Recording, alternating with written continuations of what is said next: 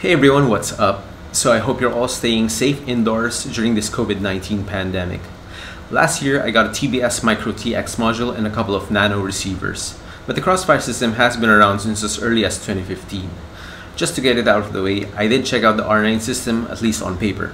Both the Crossfire system and the R9 system are 900 MHz long-range systems, have similar latency, with the R9 being slower by just 10 milliseconds, which I don't think I'm even going to notice. Both modules cost around $70, and on the R9 system, you don't need to install an inverter mod on your QX7, X10S, or X12 to get the maximum baud rate. However, what made the decision for me was the ease of updating the firmware, the general reliability and polish that the Crossfire system has. When I was searching Google and YouTube for guides, manuals, and references for getting myself started on Crossfire, I found that the official Crossfire manual was not as detailed and complete as I hoped it would be. And the guides that I found just incrementally built themselves across multiple videos from when they first introduced Crossfire and whenever a new function or a new update was introduced, and some info was already outdated. So I set out to create a guide which, like most of my other videos, had to be first and foremost useful to me. My wife can attest that I watch my own build and how-to videos, and that's how I would rate a video if it's good or useful or not. When I set to actually record the video, I ran into so many problems and I felt that what I had recorded wasn't so good, so I abandoned it for almost a year. Now that we're on lockdown, I finally had the time to revamp everything and retake some shots, and now I have a guide that I'm actually happy with. I'm gonna put some timestamps down in the description so you can skip to a particular section. But if you're just getting started or just planning to get started on Crossfire, then you might want to bookmark this video and watch the whole video. If you have a Taranis QX7, an X10S Horus, or an X12, then I will have a separate video showing you how to install the inverter mod on your radio.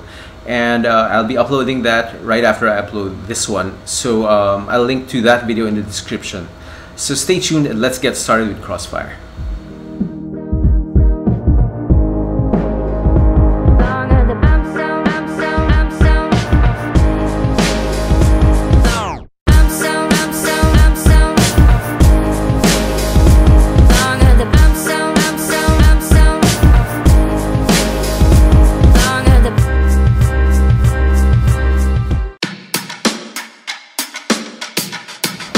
This is what you get when you order the TBS Crossfire Micro TX, and if you open it, well, of course you're going to get the TBS Crossfire Micro module. So this fits in the JR module at the back of your QX7 in my case, or your X90 or whatever. It has an included Immortal T antenna, which is an SMA plug, and it goes there, right there. But you also get a small PCB, and you would solder this inside your QX7 if you have a QX7, so that you can get that full baud rate and achieve the lowest latency that you can have with a Crossfire. Because otherwise, you're still gonna get long range, but the baud rate will be limited if you don't do this on your QX7. If you have a Taranis X90 though, you won't have a problem. You still use the Crossfire at full baud rate even without this mod. So this is my QX7, this is the back of my QX7. You just pop off the cover of the JR module bay and just move this 3D printed stand out of the way, and you just pop this on. And that is it. And you might want to screw in your Immortal T antenna over here. Alright, so even with my stand, it doesn't get in the way, so at least that's good. I can still use it with my stand.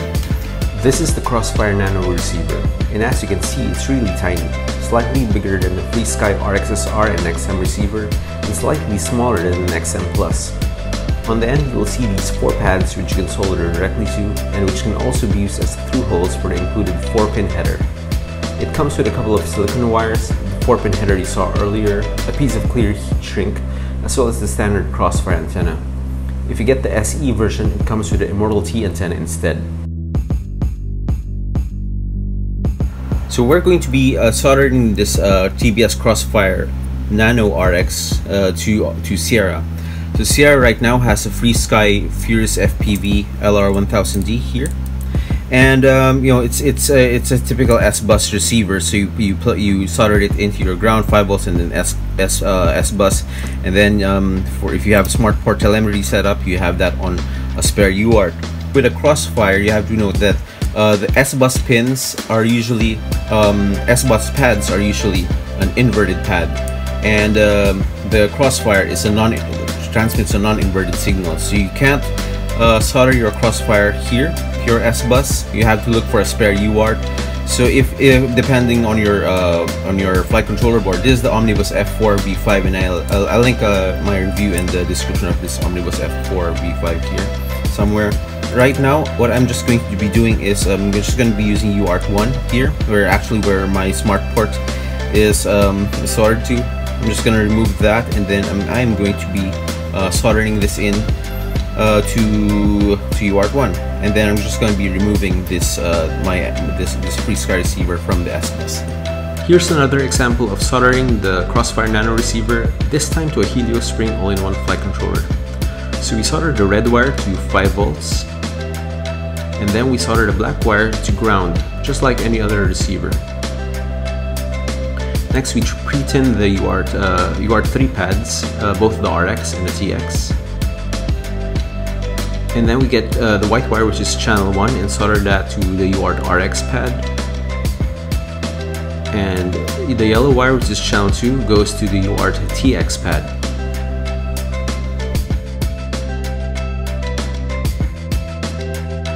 Next, you need to go to the Team Black Sheep website. You can just Google TBS Agent or TBS Crossfire Micro TX. Once at the Crossfire Micro TX page, you can scroll down and look for the Agent X link in the download section. Or you can also click on the Software Shop category on the left sidebar. Once you're at the TBS Agent X page, you can scroll down and choose between the Windows version and the Mac OS version. I've already downloaded it, so we just need to install it on this computer by double-clicking on the installer we downloaded. Okay, Agent X is now running, and we just need to plug in our Crossfire TX into our USB port. And after a couple of seconds, you should see your Crossfire TX in Agent X. Even if you have your transmitter turned off, or even if your Crossfire module isn't plugged into the module bay, it should turn on. Let's click on Manage.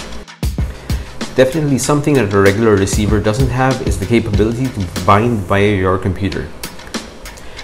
And from Agent X, you can also change different settings of your Crossfire module, like the region, max power, dynamic power, and frequency. Each Crossfire device has a unique identifier, whether it's a module, a receiver, or VTX, so once you bind your receivers to your module, they will also show up in the TBS Agent X app.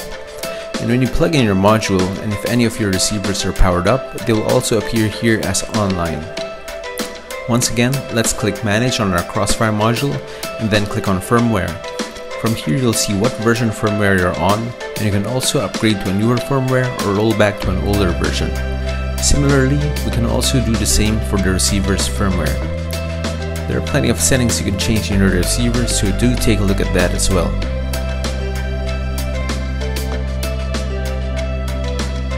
Before anything else, we need to open up OpenTx Companion and go to the Settings menu and click on Settings. And here we need to install Lua Scripts by clicking on Lua as well as Lua C, which is compile Lua Scripts. And I'm pretty surprised this isn't mentioned in the Crossfire manual, because this will save you a lot of headaches. Lua C basically allows you to run your scripts with less RAM and more reliability, but run it better.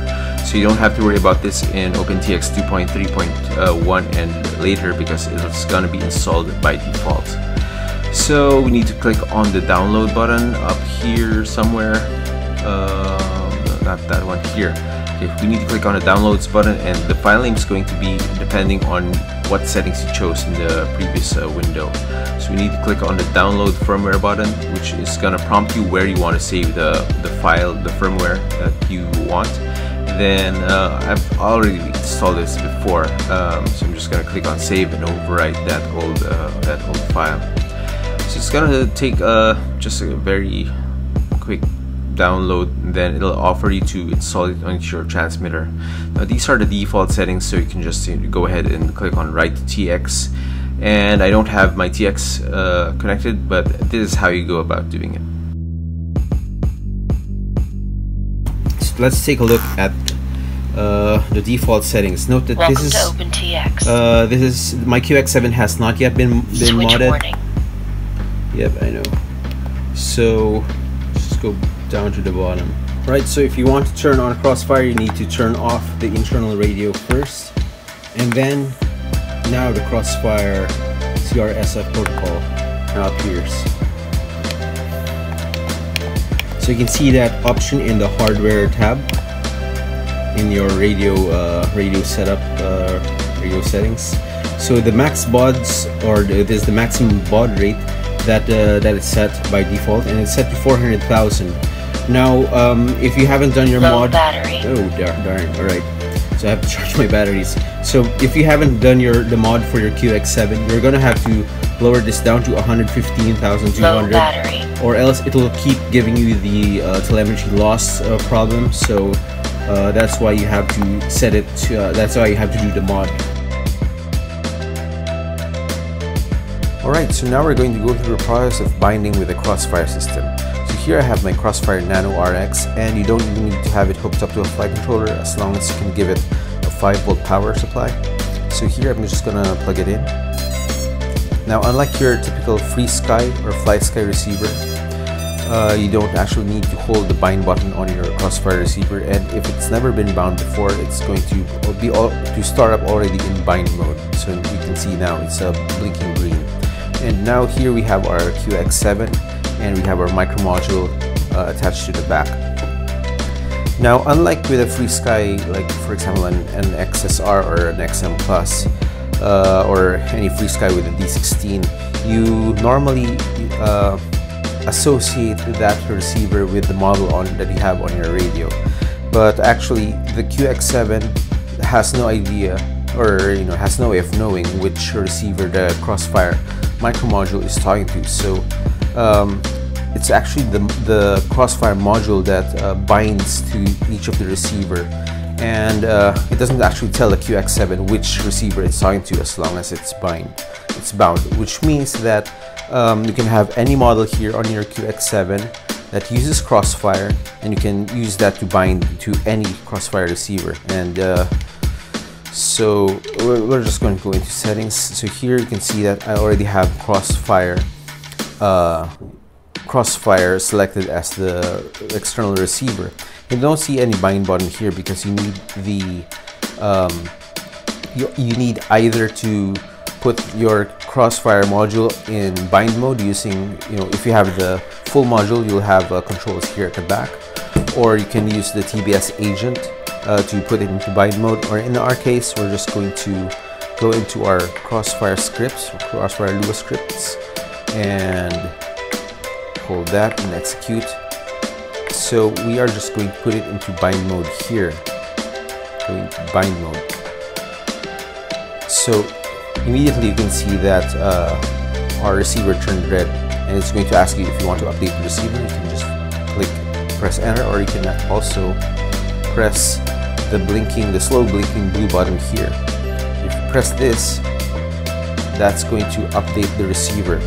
It's going to take a little bit of time, not very long, but after it's done, you're already good to go. You're bound, and you're ready to go to the next step. So which firmware your module is going to update your receiver to will depend on which firmware your module has. So yeah, so it might be worth noting that you can also do this in TBS agent. So right now we've just finished uploading the firmware onto our receiver, and now it's finished updating, finished binding, and now we have a solid green color, a solid green LED on our Crossfire Nano Rx, so we are good to go. Now we're going to set up our flight controller for our Crossfire receiver. You'll need to run your configurator, whether it's Betaflight, Butterflight, or in this case, EmuFlight. You'll also need to plug in your LiPo later when we test it. So now let's plug in our flight controller to our USB and click on connect. First thing we need to do is to go to our ports tab and make sure that serial RX is enabled on the correct UART, and telemetry, sensors, and peripherals are all disabled, and then hit save and reboot. Next, we go into the configuration tab and scroll down to the receiver section. It will still be a serial-based receiver, but we need to change it to CRSF and then hit save and reboot. So now we want to test if everything is working as expected. You would now need to plug in a LiPo to power the receiver, like you would with a FreeSky receiver. And you would also need to have your transmitter with a Crossfire module, which I assume your receiver is already bound to, and then we go to the receiver tab. Here we just wiggle our sticks to see if everything's responding as expected. And I also have my RSSI channel to aux5, which is set to channel 9 of my receiver. So if you've set it to another channel, then make sure you select the appropriate aux channel here. Once again, we click on Manage on one of our Crossfire Nano receivers, and we head on over to General Settings. And the first item there is the mode, where you can choose between 8 channels and 12 channels. If you choose 8 channels, you're obviously going to get 4 less channels, but you're also going to get a lower latency, so you're going to get a faster response. Now earlier I mentioned that I had my RSSI and LQ on set to output on channel 9 or aux5. So we head on over to channel map and we scroll down and look for channel 9. If you click on that, you can see that you can set it to output either RSSI only or link quality only, or a combination of RSSI and LQ, where you're going to get the lower of the two values. So if you have a lower RSSI, then you're going to get RSSI. If you have a lower link quality, then you're also going to get the link quality. Okay, so here's a neat little trick that I want to show you. So we head on back to the General tab, and we click on that, and on the mode we can set it back to 8 channels. And what happens is that you are going to get the benefits of the lower latency, but you're still going to get the RSSI and link quality that you had that's on channel 9, even if you set it on 8 channel mode. Now all of these settings are accessible directly from your radio via Lua Scripts. You don't have to do this via Agent X. You don't have to connect your module to your computer. You can change these settings directly via your Taranis X90 or QX7. Now if you're running Betaflight 4.1, you can access RSSI and LQ directly via the OSD tab, and you don't need to do any of these. But if you're like me, you're probably going to have some older quads that are running older versions of Betaflight, so I'm hoping that this information will still be useful to some of you. First, let's go to, we need to hold the menu button and then click on Page. And here from the SD card menu, we click on the first item, which is Crossfire, with the center button.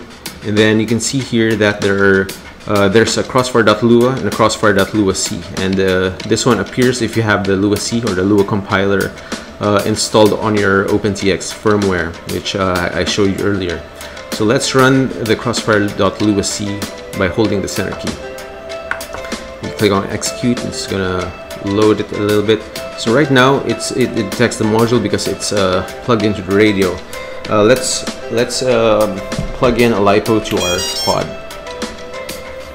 So shortly after, the Nano Rx is also going to appear, and we just need to click on that as well, and it's going to show you all of the settings that you could see as well on the TBS Agent X. So you have mode, telemetry, RF profile, failsafe, and all of the output maps and channel maps are also here. So going back out, we can click on the Micro TX, and you can also set all of the settings here. Again, you can set this either on Agent X or here directly on your radio. If you did not have Lua-c installed, you would only have this crossfire.lua. Actually, when you first start your radio with your new firmware, the .lua-c will this is created when you first start these scripts. So if we try the crossfire.lua without the C, it actually runs slower and consumes more resources because it's not a compiled executable. It has to run as a script. So if you use that, this is going to load a little bit slower. Well, right now it's loading, but I've had problems before where this menu doesn't even load. So if you're having problems with the .lua, then check if you have checked Lua-c on the firmware update. of your OpenTx radio. So there you have it. I really hope that this video has been really useful to you. I put a lot of effort and a lot of time, maybe a little bit too much time, into the making of this video. And I'd really appreciate it if you can give it a like and make sure you're subscribed, and maybe you can also share this to your friends. So anyway, as always, keep building, keep flying, and stay home during this COVID-19 pandemic.